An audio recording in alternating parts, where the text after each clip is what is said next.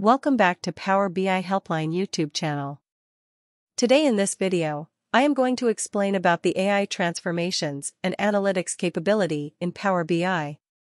If you are visiting here for the first time, then please subscribe to this channel and hit the bell icon to get notified for all such interesting topics in Power BI. With that, let's check it out. So here we have these two datasets, and we are going to explore some machine learning features from Power Query, like language detection, sentiment score, and key phrase extraction.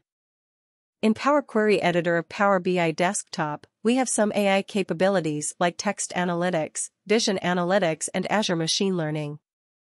These features uses cognitive service and access some of the predefined functions to get these insights. Under text analytics we have language detection, key phrase extraction, and sentiment score.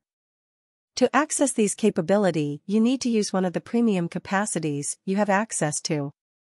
As that you can see, with just one click, it is able to detect all these languages, like Arabic, Bengali, and any other language in the column. It will also add one more column for the ISO codes of these language. As said, it uses predefined functions which integrates with Azure service to get these features, and with premium capacity you don't need to take separate Azure subscription for this.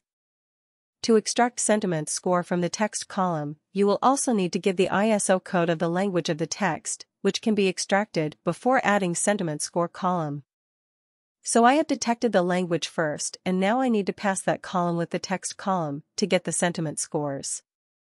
Sentiment score will be calculated between 0 to 1, and if required you can change the scale of this range by multiplying with the required number.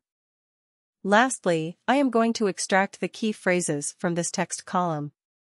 As that you notice that this is very efficient, and we can use these features, but it has been noticed that, with a very huge dataset, these operations may take some time to give you these extracted columns. Finally, you can create visualizations as per the requirements. Thanks for watching. Please subscribe to our channel and post your questions, feedbacks, and suggestions in comment box.